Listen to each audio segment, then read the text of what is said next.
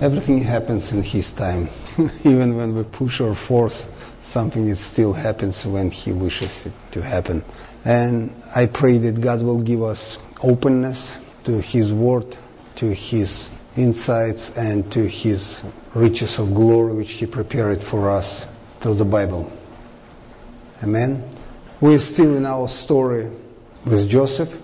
It is called Discovering Values from Joseph's Story, or from Joseph's life. Amazing story, amazing material which provides for us hope, provides for us understanding of many things, and it gives to us great example of someone who is not only survived, but who has been absolutely amazingly used by God for increasing big number of people who have been part of God's family.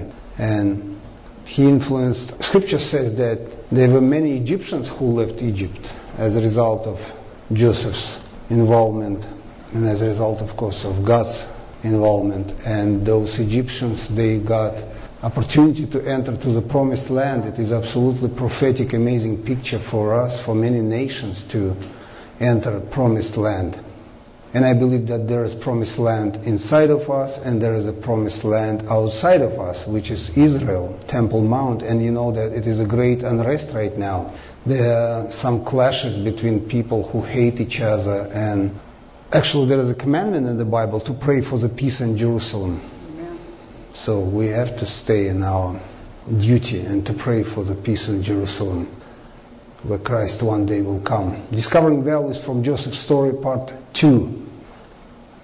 And as I promised to you, we will come to a more clear understanding, or to reminding to us that there are many parallels between the lives of Joseph and Jesus. Jesus and Joseph were both born through miracles, as you know, Jesus through the virgin birth, according to Gospel of Matthew chapter 1, verses 18 through 23. And Joseph through Rachel's barren womb, which was opened by God eventually. We remember that after he gave 7 sons to Leah, he opened Rachel's womb. We read that in the book of Genesis chapter 30. Joseph's father loved him more than his brothers, we know that. Unfortunately, it was absolutely obvious and tempting to all other brothers. Jesus is the beloved son and preferred one of the father. Next line is, both are described in the Bible to be very pious men who received revelations from God. Jesus and Joseph both went to Egypt in their youth. Both began their life's work at the age of 30, Genesis 41 and Luke 3. And the last one, the course of the lives of Joseph and Jesus were dramatically changed by the power of dreams. It's amazing that sometimes we do not really keep attention to the dreams which God gives to us. Joseph became an interpreter of his own dreams and the dreams of others which he used to save everyone's life, including his own. It was also a dream which led Jesus' earthly father, Joseph, to flee Israel for their lives to Egypt. Can you imagine if he would see that dream and wouldn't listen to that? In the same way, it was a dream of Joseph while acting as Prince of Egypt, which led his family out of Israel and into Egypt. After the danger was over, God called both Joseph's family and Jesus' family out of Egypt and back to Israel as an act of salvation. Book of Hosea chapter 11 and Matthew chapter 2. And it just came to my mind, is it possible for the world outside to influence the area of dreams inside of us? No. God preserved the area of dreams for himself, and it's between him and us. But we have to be attentive to those dreams. It doesn't mean that we have to follow every dream which we see. But we have to pray that God will give to us sensitivity and wisdom and discernment. Actually, there are some people whom God equipped to interpret dreams. Even among us, there are people. It's one of the calling from God to interpret dreams, to interpret visions, and to interpret languages. And we have to practice it, and we have to be attentive to what God is showing.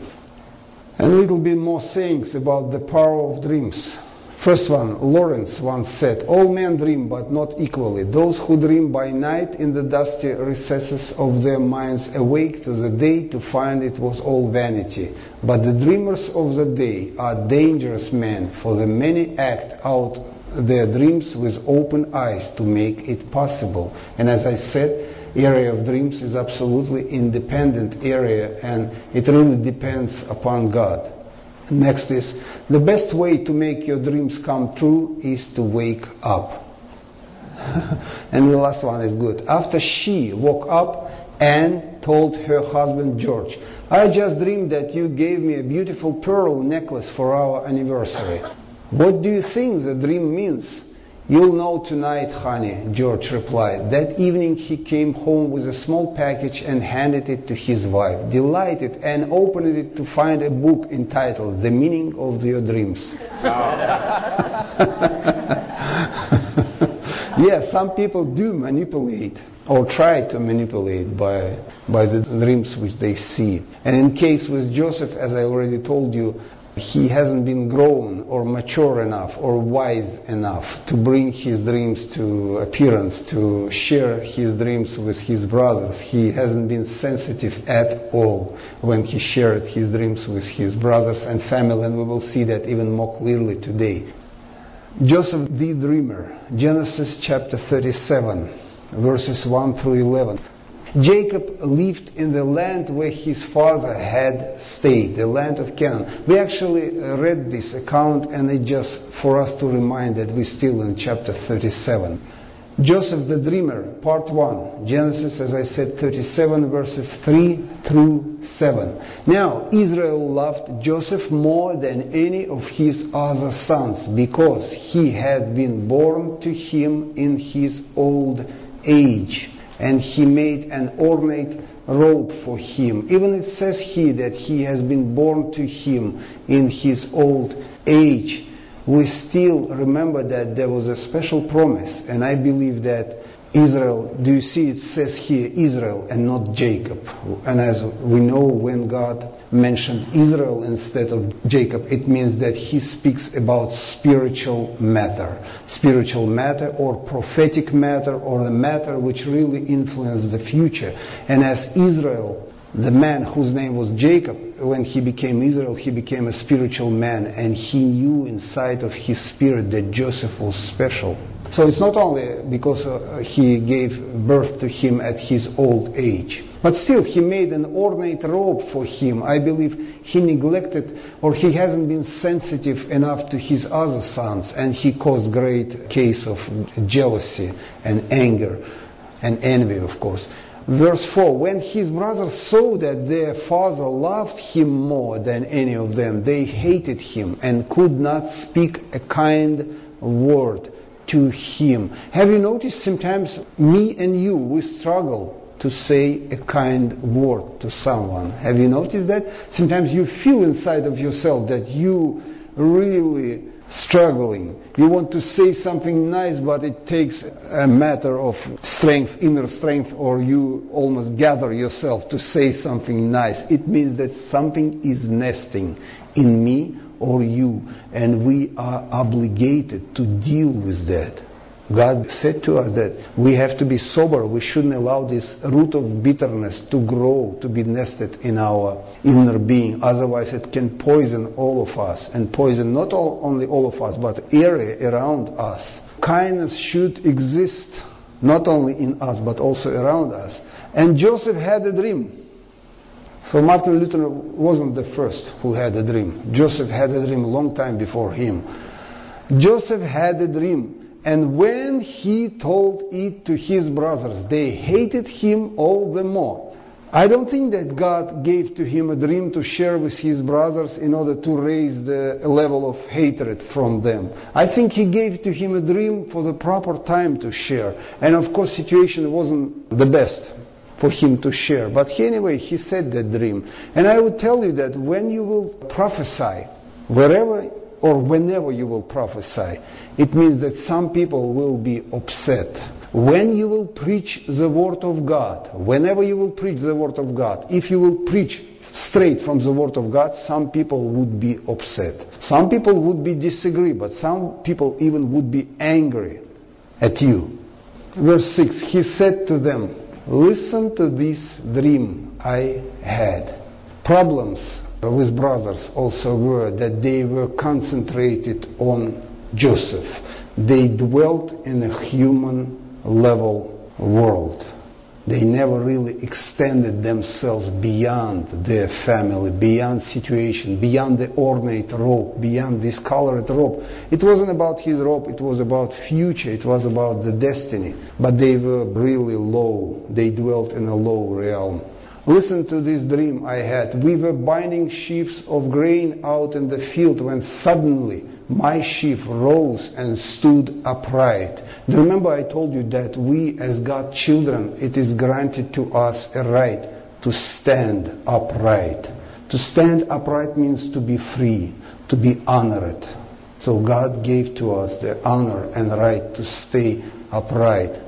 While your sheaves gathered around mine and bowed down to it.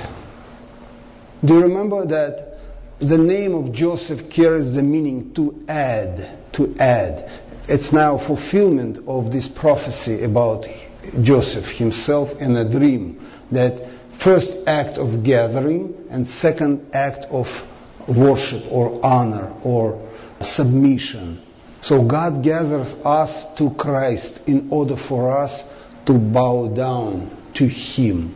Those two actions God makes in order to preserve His family. In a scripture there is a term which is called kinsman redeemer, male relative who according to the scripture, to the Torah, had the privilege or responsibility to act for a relative who was in trouble, danger or need of vindication. This idea is most clearly illustrated in the book of Ruth, as you know. Christ can, however, be regarded as an example of a kinsman redeemer, since He identified Himself with us and redeemed us because of our need. Do you know that book of Ruth is a book about the future of all nations? Do you know that book of Ruth is a prophetic picture of what's going to happen in the future with all nations when they will come under the supervision and protection of kinsman redeemer who is Christ. And in this dream we see that Joseph acts in a capacity or in an institution of that kinsman redeemer. So he gathers his brothers around him and they worship, they pay respect to him as a prototype of Christ. In the book of Hebrews chapter 2 verse 11 we read that both the one who makes men holy and those who are made holy are of the same family.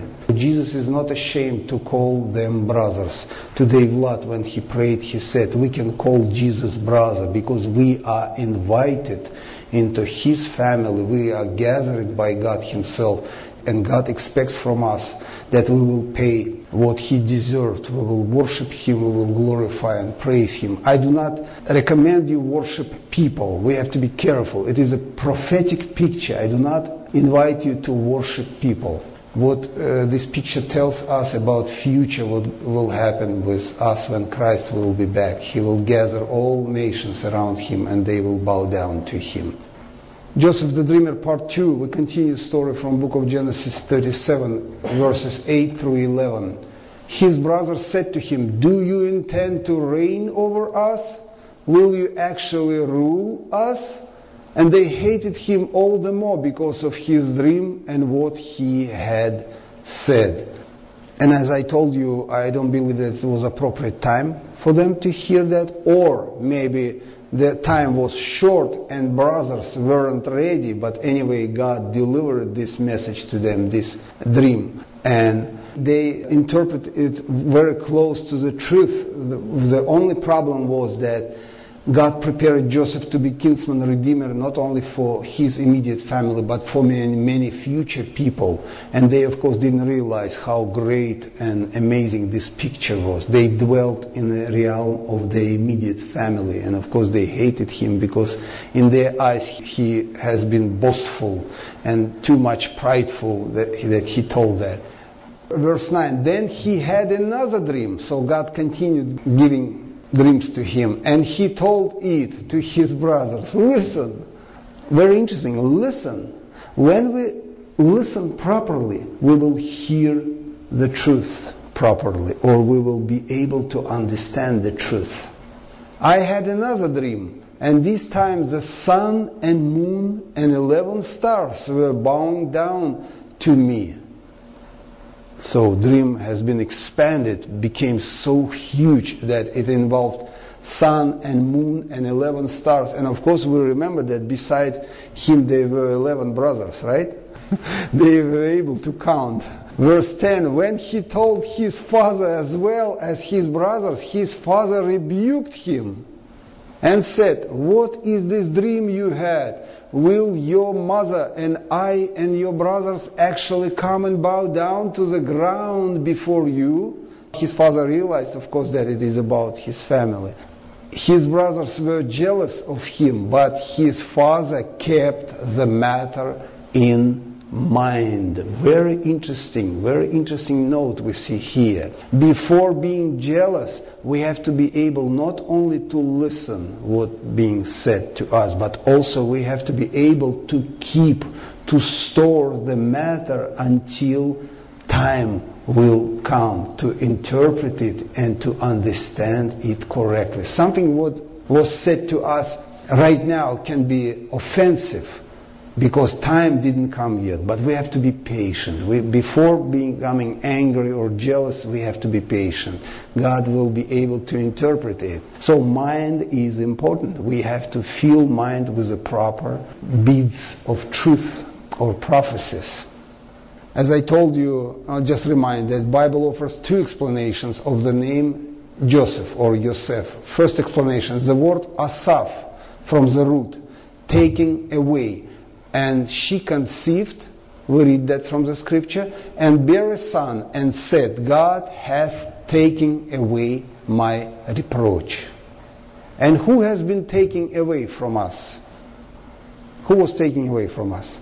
Jesus, right? He ascended to heaven. So why he ascended to heaven? In order for reproach to be taken away from me and you. And he constantly intercedes on behalf of you and me while he is at the throne. And he has been his life has been taken away from him in order for me and for you to be those objects from whom reproach will be taken away. See how the name plays important role and describes the meaning or the role of the person which he will play in his life. And second explanation, the name in Hebrew Yosef, which means Yahweh, and second part Sef, add, Yahweh adds, Yahweh shall add. And she called his name Yosef and said, the Lord shall add to me another son. When reproach is taken away from me and you, we are able to see the Son who has been pierced on our behalf, whose life has been taken away from him, and who himself has been taken away back to the throne of mercy on our behalf. Amazing picture. And another son, of course, probably in her mind she thought about another physical son, her son. But prophetically she prophesied about another special son of God who will be an ultimate kinsman redeemer. This is absolutely amazing. I know maybe for you it looks like it too much. Try to grasp as much as you can, but this is amazing. The woman and the dragon. It is about future story which will come into our lives, or our place in eternity is connected with this story. Taking from Revelation 12, a great sign appeared in heaven, a woman clothed with sun, with the moon under her feet, and a crown of 12 stars on her head. About whom it was written? What do you think? It is a prophetic picture. Who is that woman? Do you remember we just talked about a dream of Joseph? Sun, moon, and 11 stars. But now we see 12 stars. What do we see here? What this sign is about? Who is that woman? Israel. House of Israel, yes. What does it mean, House of Israel? It means a family of all nations whom God added to himself as his children. That's what it means. And it says that woman clothed. Have you noticed? Woman clothed with the sun. And who was the sun in the dream of Joseph? Who was the son? Father, right? Israel, father, or Jacob. Woman was clothed. What does it mean, clothed? To be covered. To be covered. When we speak about kinsman redeemer, we speak about the cover or redemption. Redemption. We are redeemed on the basis of the promises which God promised to Abraham, Isaac, and Jacob. So she has been clothed. We are clothed. We are dressed on the basis of the God's promises. And second part of it, the moon was under her feet. Who was the moon in the story, in the dream of Joseph? His mother. His mother. So why then mother's role to be under the feet? I can tell you, it could be part of a foundation. Mother's teaching at the beginning of any human life is a part of absolutely fundamental learning experience, which person stays for all her or his life. Mother's teaching is fundamental, but also it represents trampling of something, trampling, stepping on, ruling over. Do you remember who has been first enticed or deceived? Who has been deceived first? Eve, a woman. Deception came through a woman. And this wife, she's a special. This woman, she's a special. She represents God's children. So they trample deception, which came from a woman. Even women, as a part of house of Israel, as a part of house of God, trample this deception or rule over it. And crown of 12 stars on her head. What does it mean? It means that all those 12 tribes as stars, again as an object of God's promise. And she was pregnant and cried out in pain as she was about to give birth. Whom she's supposed to give birth? To Christ, to Messiah, right? House of Israel without Christ, without Messiah, is not wholesome, is not complete. And there are people who today do not see that Jesus is their Christ. I would tell you, it is mostly Semitic nations, Jews and Arabs. They do not recognize Jesus as their Christ, as their Messiah. But she was pregnant. Then another sign appeared in heaven, an enormous red dragon with 7 heads and 10 horns and 7 crowns on its heads. So we see opposition appeared again as a sign in heaven. What we see here for now happens in heaven, not on earth, in heaven. So it is in a spiritual realm happens. But later it will come to the earthly realm. There is a difference.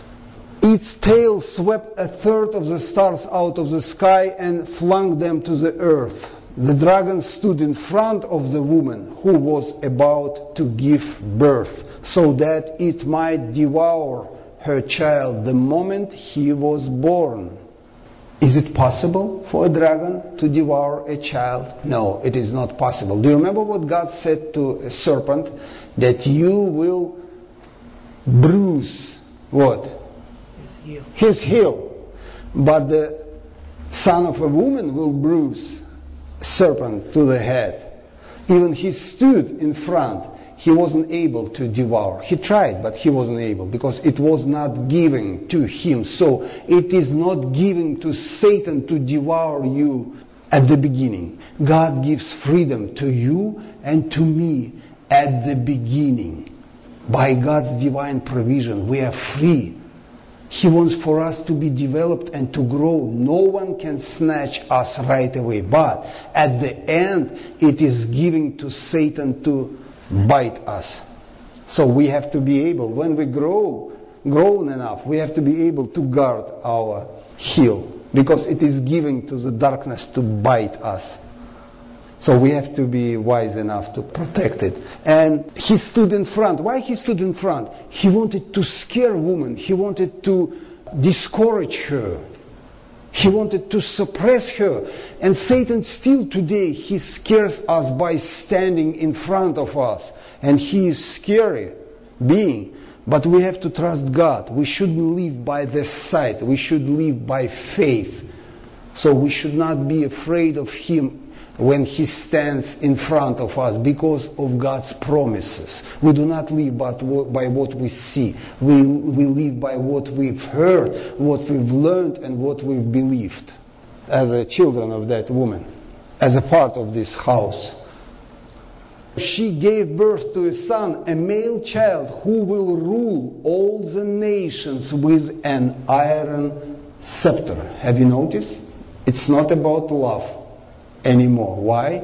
And it's in heaven. We see still that in heaven. What does it mean, iron scepter? Iron scepter means domination. It means authority which is self-sufficient, independent, and sometimes, at times, it is suppressive authority for those who are rebels. For those who are disobedient, iron scepter represents authority which can push, which can crush, which can kill, which can demolish those who stand against. So it is about military power. It is about domination. And her child was snatched up to God and to his throne. That's exactly what happened with Jesus. He's taken to his throne. The woman fled into the wilderness to a place prepared for her by God, where she might be taken care of for 1,260 days. Why woman fled to the wilderness? What is the wilderness for you and for me? Does it mean that it is not a place which beautiful by the harmony of God?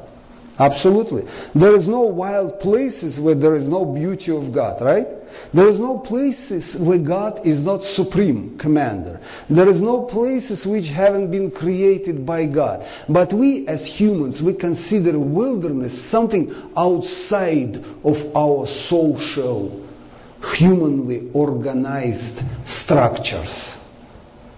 Like places distant from the city can be considered as wilderness if there is nothing in it, nor stores, nor any other structures. Just plain ground or forest, we consider it as a wilderness. It's not necessarily should be desert. So wilderness, any place which is not distracted or restructured by humans. Free from humans, let's say. It's not about sinful world. It is about a world where there is no human touch. Just nature. Just nature.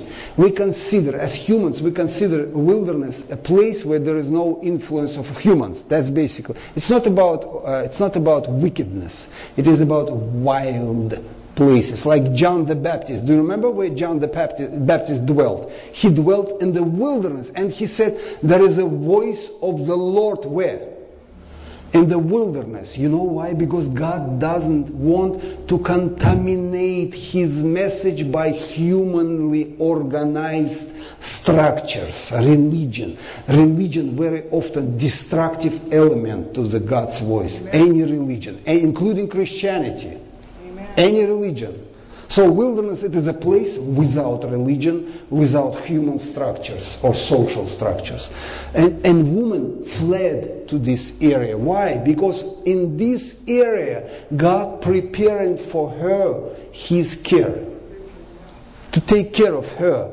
Then, war broke out in heaven. So my recommendation for you, when you will be overwhelmed enough to be ready to blow up, move yourself to the nature. Move yourself away from humans, away from people, away from any structure. Move yourself. Stay in a place even for maybe for 3 days, for 5 days, just to be reorganized, reshaped, remolded, and prepare it again to meet humans. Give rest for yourself.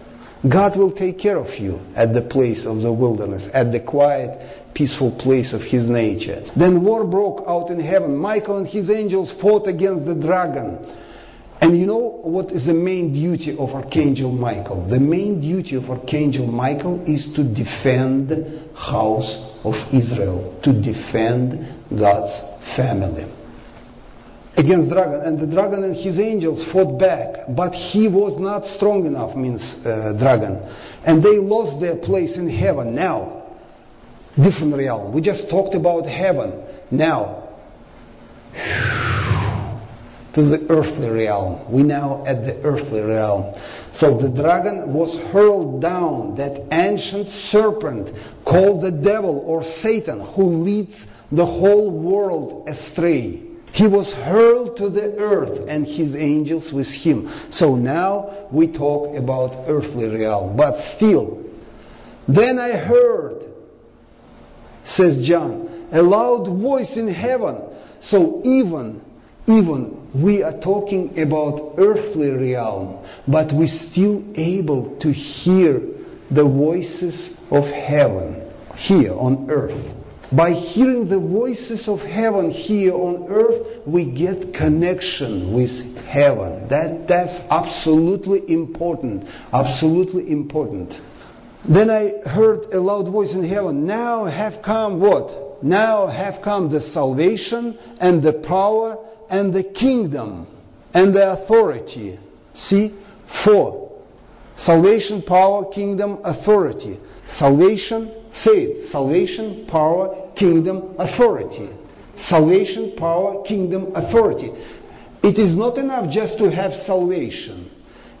There is a need of a power. There is a need of a kingdom. There is a need of authority, because that's what real harmony and absolutely perfect future in God's eyes. It contains 4 parts. 4 parts. Salvation, power, kingdom of our God, and the authority of His Christ.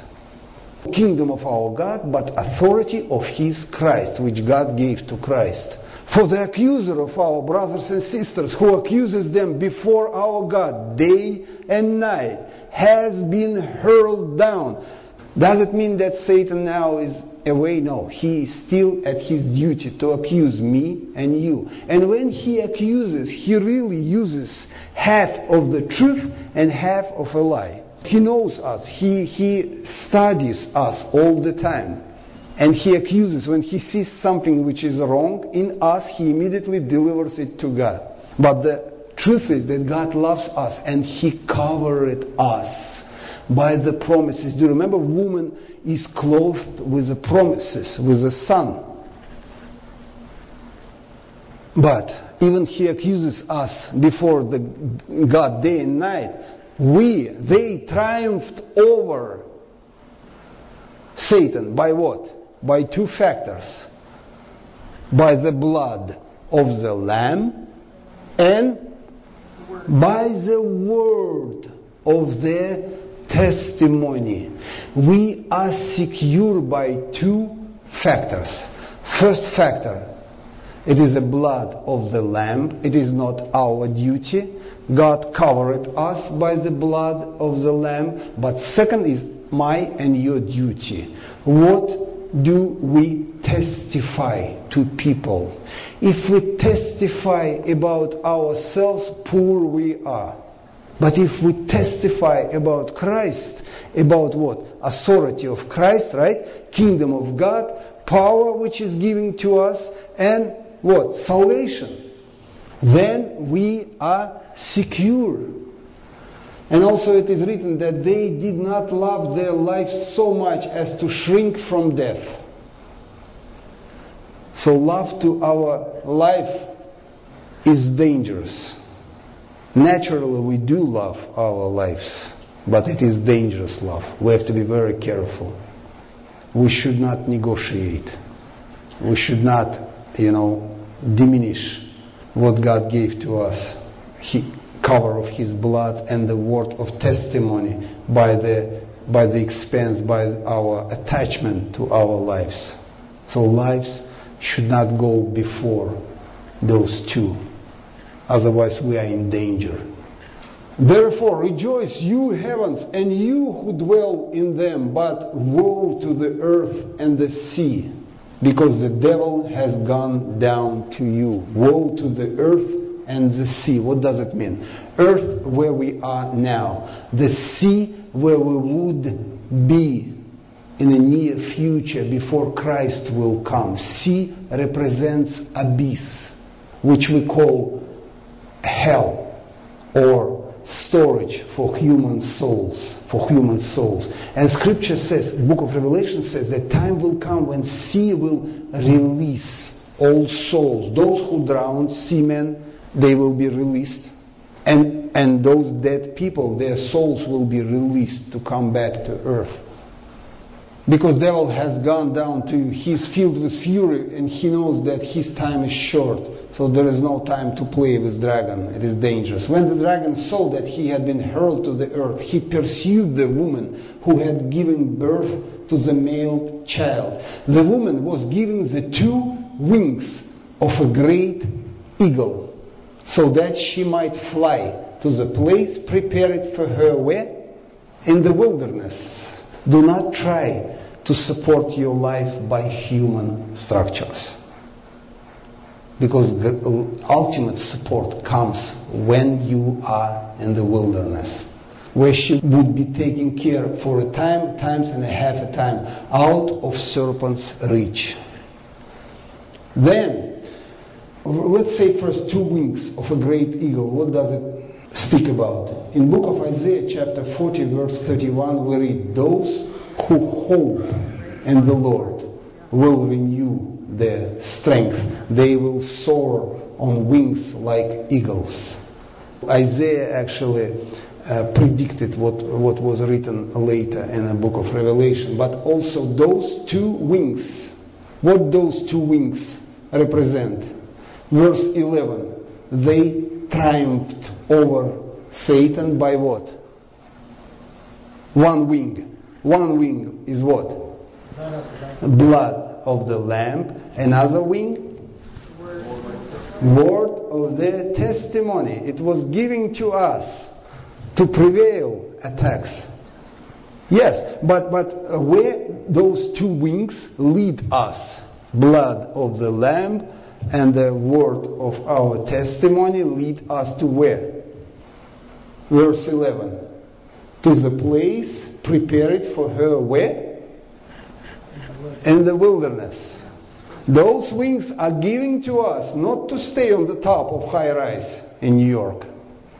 You know, some people prefer to move to the center of the city and to be well and to be prosperous. It wouldn't happen. For children of God, it wouldn't happen. Because any human structure can be used against children of God. Against their wellness.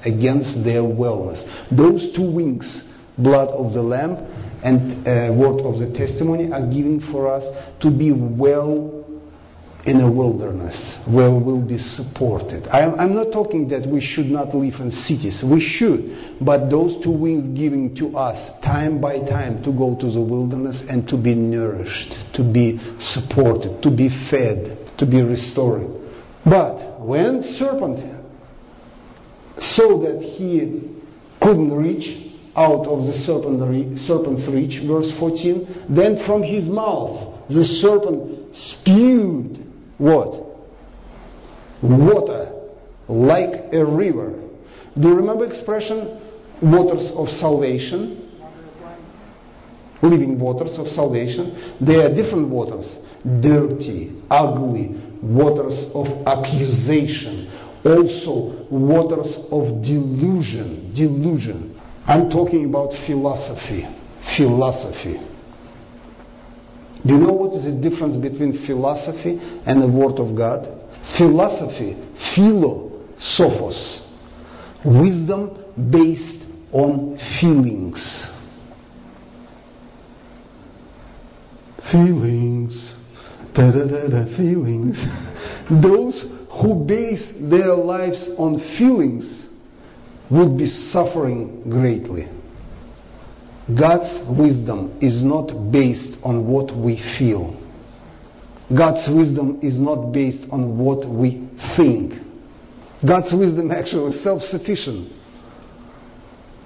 And God's wisdom comes to us as a beautiful lady. Do you remember from book of Proverbs? It comes to us as a beautiful lady who calls us to come to her and to be fed by her and to be nourished by her. So when serpent saw that a woman or children of God were out of his reach, he spewed from his mouth the philosophy, religious philosophy or theology, like a river.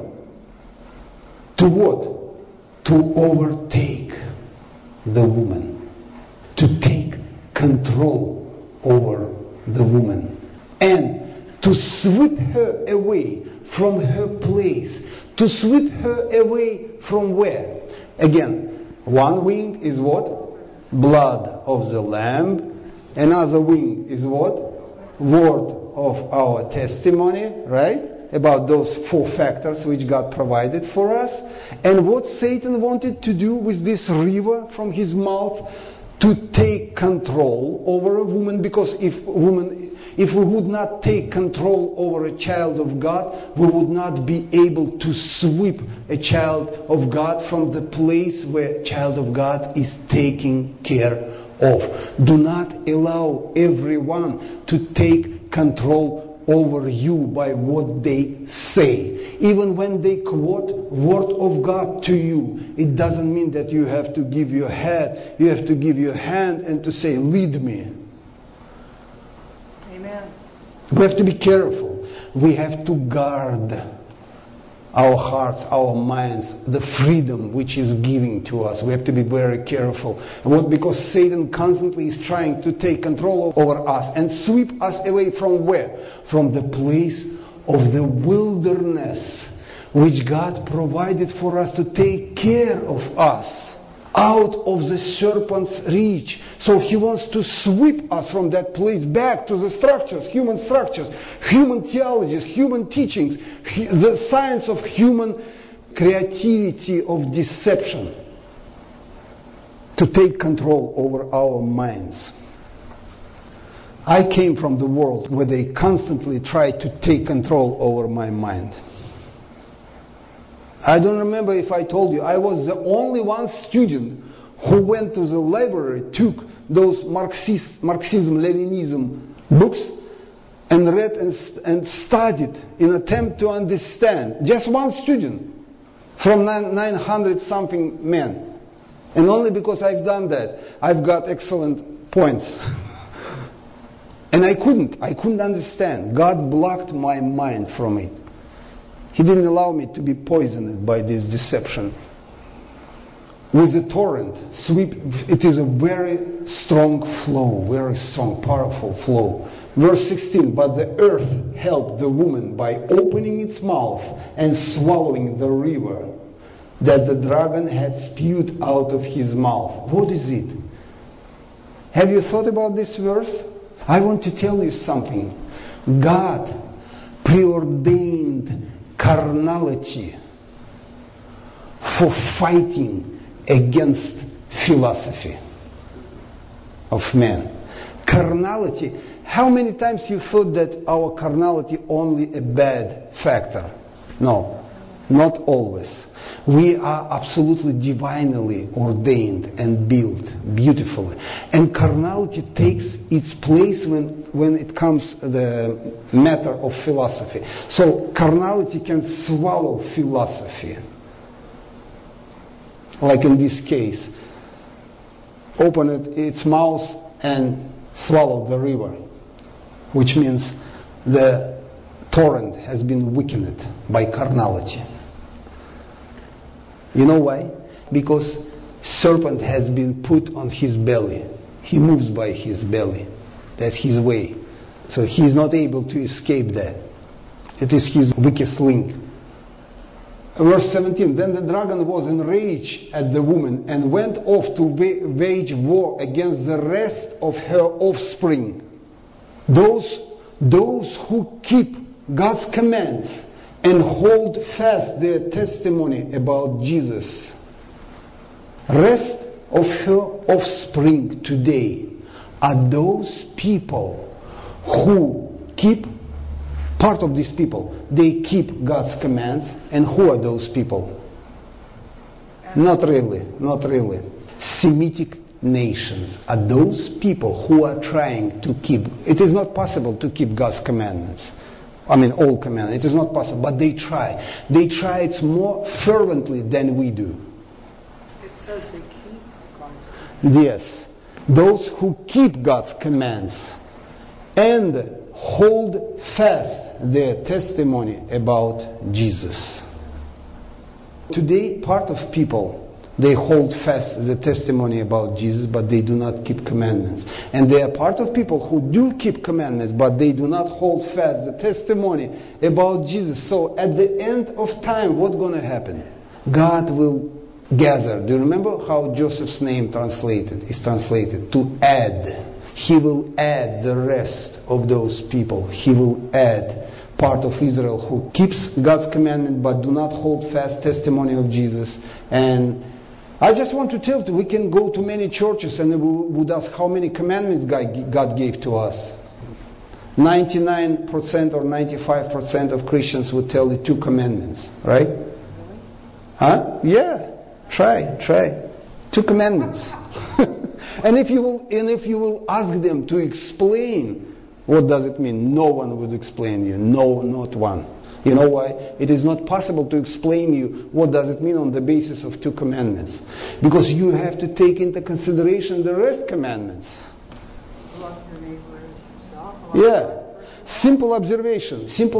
Do you know that we, almost all of us, we sit here and we break one of the God's commandments. This commandment states, you should not wear 2 different types of fabric on you. Yes, that's God's commandment. Jesus never abolished this commandment. You know why? Because when we do wear 2 different fabric, like I wear cotton and synthetic. That's absolutely poisonous for our body. Polyester, absolutely poisonous. You know why?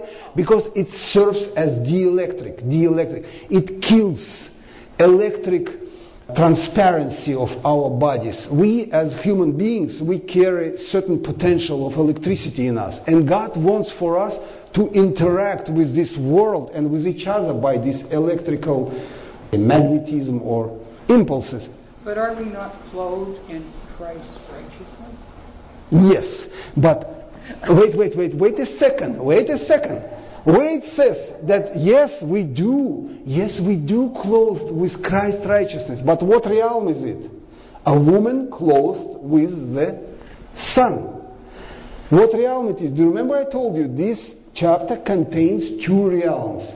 Heavenly realm, spiritual realm, and earthly realm, carnal realm. Does it mean that carnal realm is lower than the spiritual? In some sense, yes. But because we are creatures of God, we created beautifully, and God loves us. And He knows that we have electrical potential in us, and He wants for that electrical potential and those connections with the world to be perfect. So that is why He said, do not mix fabric which you dress. For our good. But we say, Jesus abolished this. And why Jesus would abolish this? If God loves us, He knows how we are created and He wants the best for us. Do you see how this torrent from serpent's mouth, how he first takes control over, when I said takes control, I said takes control over our mind. Because if you will take control over human's mind, you will take control basically of their lives. And secondly, He wants to sweep us from the place of the wilderness into the world of human structures, including religious theology or teachings of the fathers. There is a difference between teaching of God and teaching of the fathers. I'm talking about fathers of the church. We have to be very careful, because first priority is the scripture, word of God, and not denominational statements. I know maybe it sounds strange to you, but my responsibility to deliver it, your responsibility to examine very carefully, to examine it. And I can tell you more and more very interesting commandments, like do not shave hairs above your ears. Why? because it is a sign to angels, to 1/3 of the angels, that a person is available for a male or for female who are shaved. It is a sign that this person is available to 1/3 of the angels who are under Satan's rule. Jesus never came to abolish that, because that's how ordained this world until Christ will rule with his iron scepter. So we have to be sensitive, we have to be wise. Again, what is wilderness? Wilderness is a world ordained just by God, without human touch. And God prepared this world for me and you to be nourished, to be taken care of. It was tough, I know, it was tough, but you are spiritual. This one is last slide. Who is our hope or joy or crown of happiness? Said Paul. It is you. You, that's what Scripture says. Who is our hope or joy or crown of happiness? It is you, wrote Paul, when you stand before our Lord Jesus Christ, when He comes again. God prepared for us to be His hope, to be His joy, to be His crown of happiness, because He loves us. Any child who is beloved is a hope, joy, or crown of happiness for his parents, right? So we are beloved children of God. But when we stand before our Lord Jesus Christ, then we are secure. And He will come back to provide ultimate what? Salvation, power, kingdom of God, and authority of Christ, right? May God bless you. I know it is a little bit challenging, but it is necessary. It is necessary. It is necessary for our spirits. It is a spiritual food, absolutely pure spiritual food. Let me pray. Father God, I know that I touch some religious pillars, some religious foundations of human teaching or human doctrines. But I ask you, Father, be merciful and help us to be open for your lead. When you provide for us those two wings, one is a wing of being covered by the blood of your Son, and another wing is a word of our testimony about you. You provided those wings for us to be taken care of, to be led into the wilderness where we can be nourished. To the place, actually it is not wilderness, it is a place of your dwelling, it is a place of your presence where we can be supported, where we can be fed, where we can be secured and take deep rest. And I pray for every human soul here that you would help us to take deep rest in you, to be restored and to be prepared for the battle where you are an ultimate victor. In Jesus' name I pray. Amen. What a friend we have in Jesus.